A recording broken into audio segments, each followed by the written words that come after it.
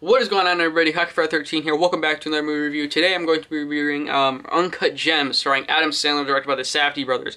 Now, I just want to get started first and foremost. As far as the Safdie brothers go, I think that those guys are really fucking good directors. Like, I watched Good Time with Robert Pattinson, and I was blown away by that movie. Like, it came out of nowhere. Like, I was sitting around one day, and then I was like, Good Time with Robert Pattinson. I don't like his past movies. I'm going to give this one a shot. And then ever since then, he's done The Lighthouse, and now he's Batman. So, fuck, man. I like Robert Pattinson now. But as far as Good Time goes, I love that movie. I think it's a great heist movie. I think it's a very, it shows nightlife, and, it's like just a movie about a guy getting into every situation that he's trying to get out of, and everything's just going wrong for him on this one specific night. But Uncut Gems, it stars Adam Sandler. He essentially plays a guy named Howard Ratner. And Howard Ratner is a guy that's like, he runs a jewelry store, and he's always looking for the next big score. He's always looking for something to sell, to get money, and he also has other people to pay off, city loan sharks, and, everything, you know how that goes. In New York City, downtown Manhattan, I think he lives in the premise of the movie. But essentially, when he gets this gem that's from Ethiopia or some shit that they carved out, they sent it to him in a fish, and he cuts it out, and he sees this gem, and he ends up borrowing it to a very popular basketball player that he's friends with that comes into his jewelry shop named Kevin Garnett, which is actually a real basketball player in real life that actually is in the movie. And he borrows it to him, and the whole movie is essentially about him trying to get the gem back, because he goes through all these things like, oh, this person has it, then when he goes to meet that person, they don't have it, and he was like, okay, I pass it on to this person, I can meet you there, and then they end up not having it again, and it's kind of just this never-ending slew of him trying to get this gem back. And even when he does get the gem back, everything is still turning out wrong for him. As far as Uncut Gems goes, great movie.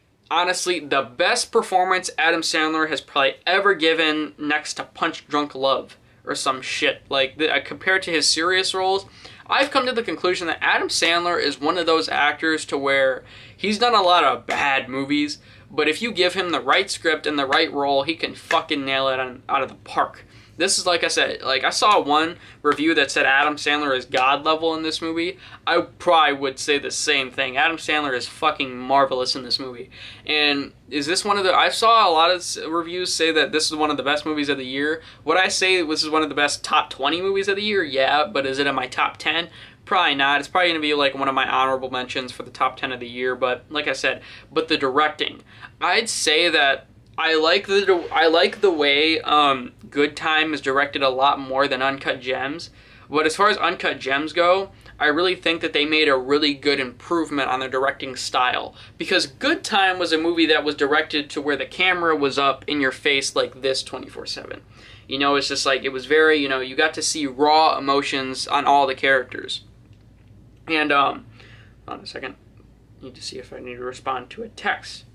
Okay, sorry.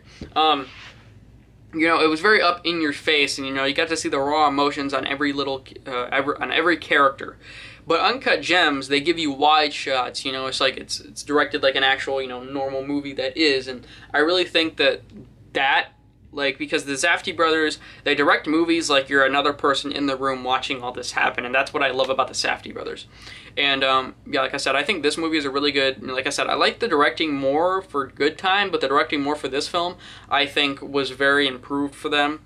And, yeah, I definitely would like to see another movie, because Adam Sandler has been talking about I would love to work with the Safdie brothers again, and I honestly think that Adam Sandler does need to do a movie with the Safdie brothers again. But the ending to Uncut Gems, I'm not going to spoil anything, but if you guys have seen the movie, I guess you can, connect my thoughts with yours. I have a hard time comprehending the ending, because just the whole movie plays out from an ending that is unexpected. And it's just like, wow, okay. And it makes you think, went through all this trouble, and this is our result. And yeah, so I just have a hard time comprehending the ending. But as a movie overall, great movie. I'd highly recommend going to check it out if it's in a theater near you. Yeah, Uncut Gems, if I probably had to give it a grade, I'd probably give it a solid A. It's definitely, like I said, Adam Sandler just shines right through. Beautifully directed movie, beautifully acted, and, Good script. Highly recommend checking it out. The only flaw I have, and it's not even really a flaw, I just have a hard time taking in the ending and comprehending it and understanding, like, oh, okay, unexpected. But, yeah. Highly recommend checking it out. If you guys have seen it, let me know your thoughts and opinions down in the comments below. If you guys enjoyed the video, don't forget to like, subscribe, share the channel with your friends, hit the notification bell so you never miss an upload, and, yeah, I'll be looking forward to some more movie reviews. Let me know if I should review Marriage Story. Like I said in my last video, I'm going to try to go see Rise of Skywalker, and I'm petrified of what's going to happen. So yeah, like I said, if you guys enjoyed the video, don't forget to like, subscribe, all that, and I'll see you guys in the next video.